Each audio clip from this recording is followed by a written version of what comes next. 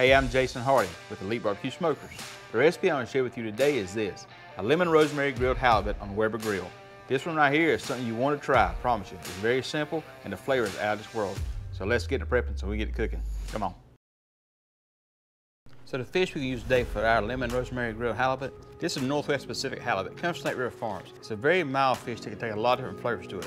All right, so right off the bat, I want you to notice something. Both these are 5-ounce fillets. They're white, it's a very mild fish. But the size of these are differently. These two are cooked completely different. So this one's kind of a thinner size, more uniform across from one side to the other. So this one cooked one way. This one here is a little bit thicker. So this one cooked a little bit slower. When we're grilling these up, you need to make sure you pay attention to it. I don't grill them up so they're done, as I'm looking for, but make sure they're flaky. Now, when you're cooking fish, be careful with that. Always make sure you cook each piece because of the size they are. Because fish varies a lot more than other meats. So before we put the fish in the pan, we gotta get a marinade ready. Pretty simple. We got 2 ounces of lemon juice. We got 2 ounces of a white wine. I got 1 tablespoon right here of rosemary chopped up fine. And there's 1 clove of minced garlic. Now I'll add in some olive oil. You got about two tablespoons of olive oil. Now I'm gonna take my fillets, I'm gonna set them right in here. Now what I'm gonna do, because of the way this marinade is gonna need to come here about every 30 minutes and flip them over. So we're gonna let this kind of marinate in the refrigerator about 30 minutes, flip it over. Be a total about 1.5 hours, 2 hours. Now let's get the refrigerator. So I just took this out the refrigerator. Been marinating a little over an hour. Now I'm not gonna throw this away. What I'm gonna use this while I'm cooking is to baste the halibut. That way it can kind of maintain the moisture I'm looking for. So now I've got some Rufus Teague Fish Rub here. This is a good rub. I love this rub on fish. It's got a good mixture of the citrus to it with the flavors. So this is one you really wanna check out.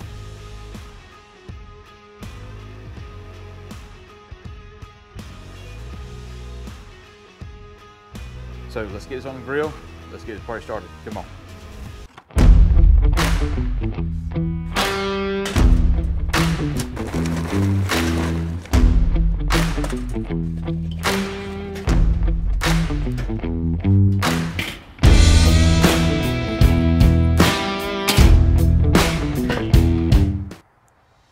So we're running right at almost 500 degrees. What I'm gonna do right now, before I put the fish on there, I'm gonna close down the top burner to just got a little bit open. Same thing with the bottom. Pretty much gonna choke it all the way fast. Now I've got my grill grates on here. What I'm gonna do now is I'm gonna start on the direct side and then I'll rotate it over to the indirect side. As you see, it's kind of cooled down right now. We're about a little below 400 degrees. You can hear it dripping on the fire right now. See a little bit of smoke coming in there? Got a little bit of fat and that marinade we had and everything is dripping right on the fire. All right, so I'm gonna take my marinade right at a minute.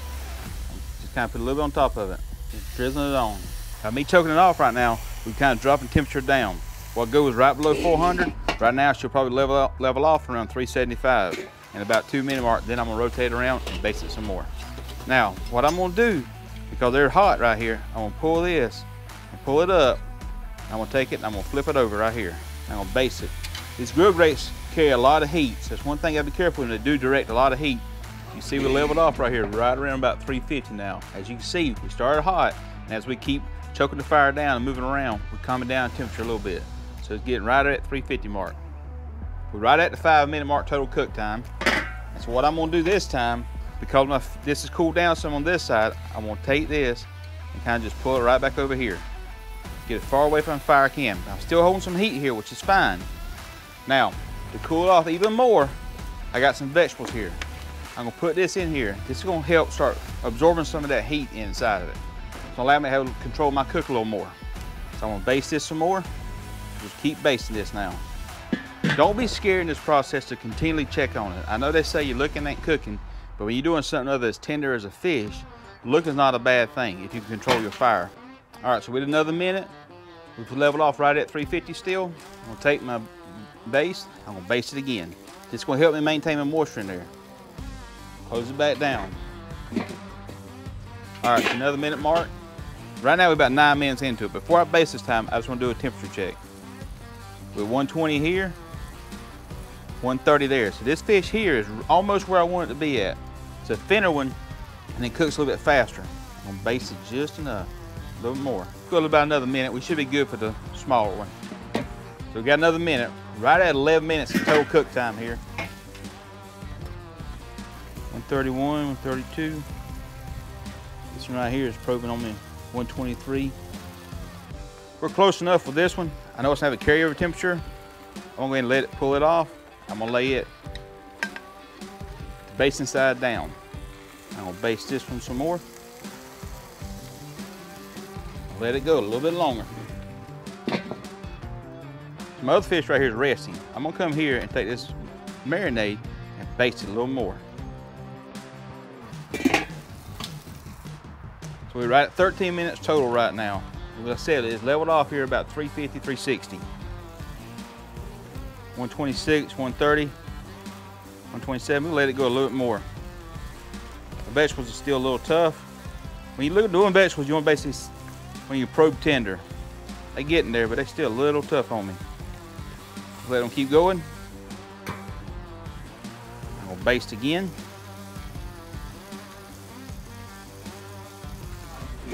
Let it go another minute. All right, so we're back at another minute here. Let's see where we are. I know this seems like I open it up a lot, but I'd rather make sure my fish is moist than dry. And so that's the whole process here. It may slow me down a little bit opening it up this much, but I want to make sure I keep an eye on it. Man, that garlic and that marinade smells good.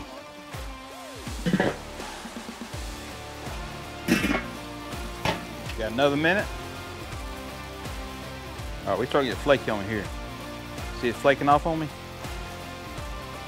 We're good right here. I'm gonna let it take it off. We're at 135, 133. I'm gonna pull it off and let it rest for a minute. We've had a total of 17 minutes here. So again, I'm gonna take my spatula, pull it up, and flip it over. See how it looks? Looks really good, doesn't it? I'll let my vegetables go about another 5 minutes. We're gonna let this rest a little while. Then we're gonna take it and plate it up, slice it up, and taste it. So the vegetables, we can pull them off and they get fork tender. So see y'all inside at the cutting board. So we brought our lemon rosemary grilled halibut inside. We put it in a nice warm place. It's been resting about 10 minutes. Now what I'm gonna do is taste it up and see what it tastes like. You ready? I know I'm ready. Come on. It's flaky, man. You see it right here. See it flaking apart on us? Look at that. Taste it. Oh Lord. It's very moist. Got a little bit of that garlic and that rosemary flavor coming through it. That lemon is just kind of working with its rubs. Man, it's making this flavor just amazing. Great day alive. Y'all, if you haven't checked out the halibut, check it out. It's a very mild fish. It can accept a lot of different flavors to it. And Snake River Farms sent us this fish to use in this video, and this is absolutely amazing. Let's try one of these vegetables right here. I remember what I was telling you earlier about fork tender? That's what you're looking for right there. You want to be fork tender. When they fork tender, they done. Y'all, it's delicious. So do me a favor, give us a thumbs up. Leave a comment down below. Let me know how you cook your halibut. I'd love to hear how you do yours. And don't forget to subscribe to our channel. All that being stated, we'll go inside and eat. First, we're gonna say the blessing. But first thing we do, let Miss Dolly try it. Dolly, you ready? Come on, girl. Come on. Come on. Ow, bit me. Dolly liked it, she wants some more. If Dolly liked it, I know you will too. Now let's say the blessing. Lord, bless food by received. In Jesus' name pray, amen. Dang, this is good.